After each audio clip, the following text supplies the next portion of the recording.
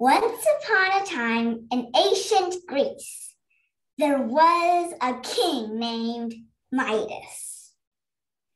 King Midas's three favorite things were his daughter, his rose garden, and his gold. He also loved seeing his daughter picking his lovely red roses and putting them in his golden vase. One day, as King Midas was walking through his garden, he came up upon a satyr. A satyr is basically half man and half goat.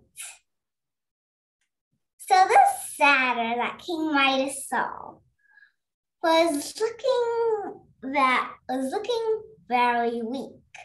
So King Midas helped him up, brought him back to his castle, and he told the servants to prepare dinner for the satyr.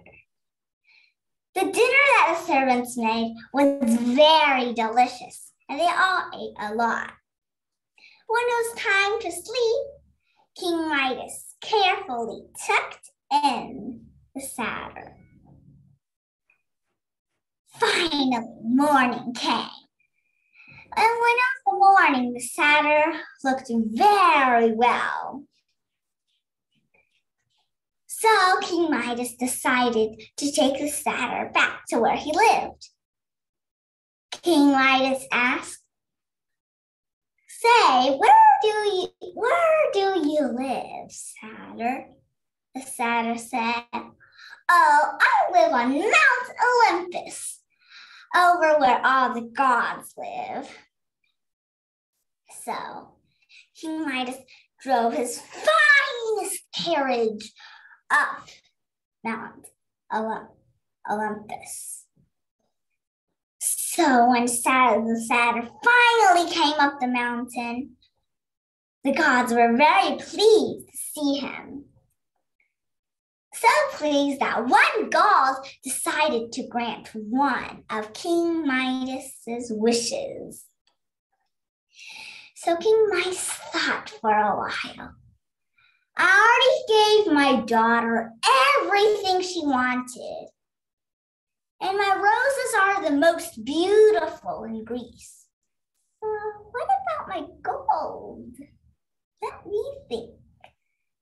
So when he finally knew what wish he wanted, he said, "My wish is everything I touch will turn to gold."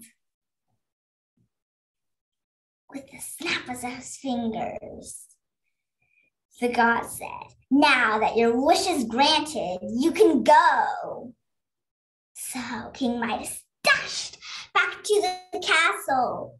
And to prove that it was true, he touched a chair. It turned to gold. He touched the table, and it turned to gold. And he touched the vase. It turned to gold. King Midas was so happy with his new power that he raced around the castle, touching everything in sight. Soon all his windows, his walls, the doors, and the tables were all gold. He decided to have a feast in honor of his new power. But he was already so hungry from racing around the castle.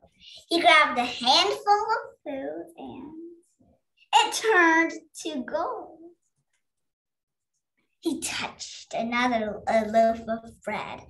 It turned to gold. He was so sad about his new wish. So he decided to take a walk in the garden. On his walk in the garden, his daughter saw her father and raced for a hug. But the moment she touched him, she turned to gold. King Midas was so sad. He started crying.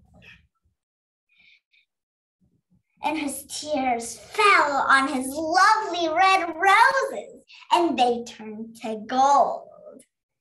But King Midas didn't care about the roses anymore, and he didn't care about himself either.